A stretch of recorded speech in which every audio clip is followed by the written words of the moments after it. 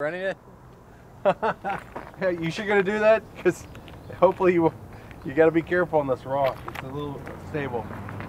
Well, we are here in Oklahoma City. This is the property of Dick Sice. He's a oil man, entrepreneur, as an equestrian owner. He and his wife have Julian Wines, named after her family, and they're big supporters of Indian country, art in general, and he has commissioned and allowed me to build my first big teepee, and it's 8-foot glass teepee, and it's Gus Teetsort designed, did all the fabrication, and Bernie Colbert was there invaluable in helping to do all the engineering and design, and it's done. So come take a look at it.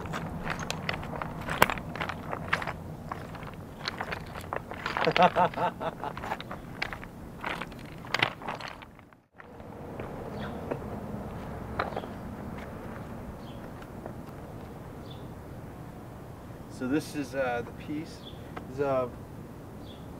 The idea was originally conceived for the American Indian Cultural Center and for one of their public arts projects, and was shelved.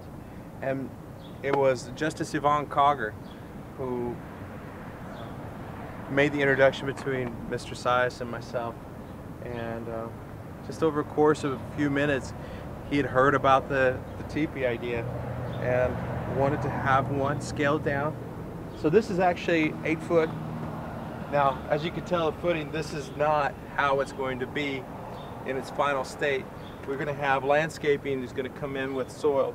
They're going to bring it up to about right here to cover all the red footings, and so that this will appear to just rest on the grass.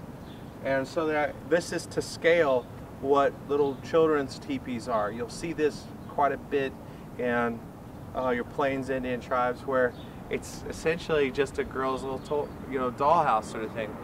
And so the idea was to create something that really evoked some communion or community. And of course, this being scaled down from the original idea, whenever kids see this, I'm hoping that they're going to want to play with this. I hope that they want to get inside this and check it out and play and smudge it and play. And this is not going to be hurt by anyone, really. So if you have right here, what we have right here are actually 2 panes of 1/2-inch glass. And so it is overkill, but it lends to a dramatic effect. They've been heated together, so their lamination is incredibly strong. This is going to lend itself to all sorts of playtime for grandkids of Mr. Sice and other kids who are here. And one of the things that I find fascinating is that built into this, you have, if you were able to look down, you would see a clear outline of like the what we call the whirlwind, otherwise known as a swastika, because for us that's strength. Right here, this bracket, this brace that's used to keep all the 4 panels in place up at the top from touching. If you'll notice later on with some other shots, it's actually from like the Muskogean cultures or the southeastern cultures of the United States. It's the 4 arms interlinked, which is one of the oldest Choctaw designs. So you have the swastika, this, and then the teepee. Now, although I am Choctaw and we did not use teepees as a primary dwelling, through some of the paintings by like George Catlin and others, they do depict that we did use it when we were traveling. So it would have been just a tent, a mobile home. And so the fact that this is a modality that we use by most of the tribes in Oklahoma kind of connects it together. And so this itself is something that hopefully, and this is my hope, that we will be able to build on and more expressions. And by what that I mean is both in various sizes, but then forms and functions that can be used with the glass and incorporated, whether it's etching, whether on the footing or on the glass, be able to choose no footing like this, like if it's an interior, be able to play with it to where it's just glass going into whatever foundation work. There's a lot of things we can do with this, and surprisingly, and I'm kind of shocked that there aren't many examples like this in Indian art of using glass and these simple paintings, and so I'm very fortunate that I got to do it. And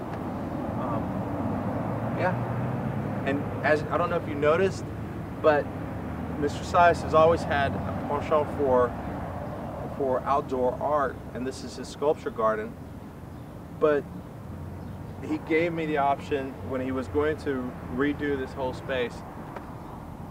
He gave me the option where I wanted it, and right behind, if you could see where I'm looking behind the cameraman, behind Ralph, that's his office. I wanted it to be right at the heart.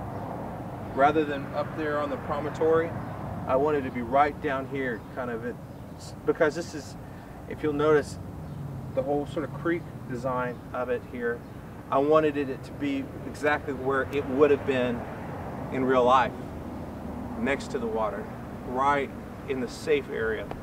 And so it's kind of cool to actually see it in its context, its new home. And the only thing cooler is actually going to be when we dedicate this in October, and you know, the grass will have all taken, you know, to it, and we'll have families, we'll have people here to really interact with this. And yeah, so you need to take a look at all this and give it, yeah. So if you get to Oklahoma City, you need to come by and see this. Wherever you are, whoever's watching, you need to come see this, because I am a little biased. I think it's pretty cool. So, see, like,